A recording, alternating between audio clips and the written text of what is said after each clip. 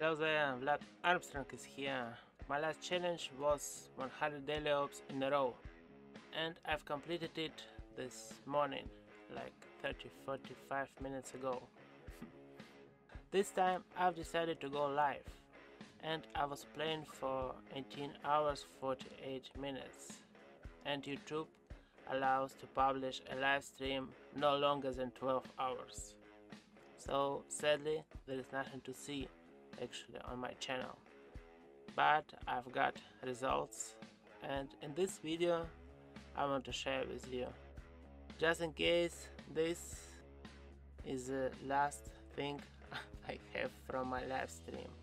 And yeah, if you go to this long video, you will see that.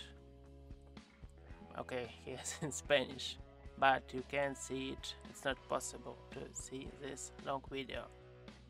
Okay, so thank you for watching, and another big thank you for 800 subs. I really appreciate it. So without any further ado, let's check this video. Let's check rewards I've got from this long run. Thank you. Here we go. Okay, let's open Pip-Boy. I got this amount of fuel, minus 1k I started the challenge with. Okay, here 7k caps and 790 scripts. I believe I had like 40 scripts before the run, so the final number would be like 750, right? Speaking of caps, time to time my teammates were giving me some extra for completing their events. All these camps I have got from daily ops, anything but redaways and steam packs was given me by the final boss, I believe, as an extra reward. I mean from his loot, right? Look at this amount of redaways and steam packs. OMG. And now let's move to more important stuff. First I go with armor, right?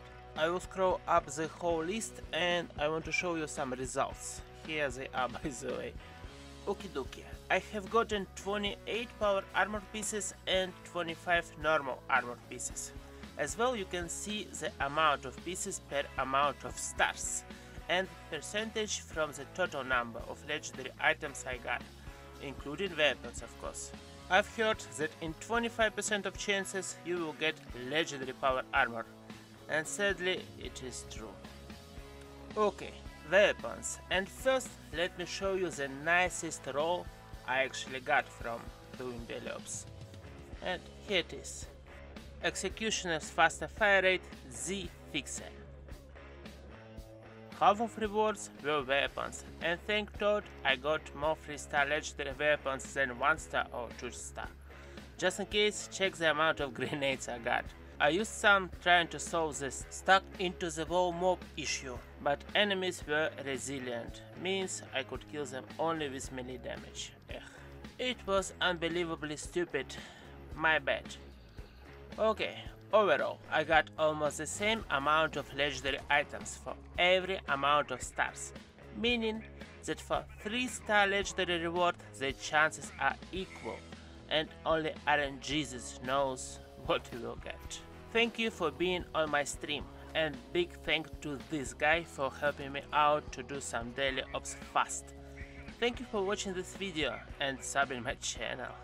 1k is somewhere close, right? Okay, I'll see you later.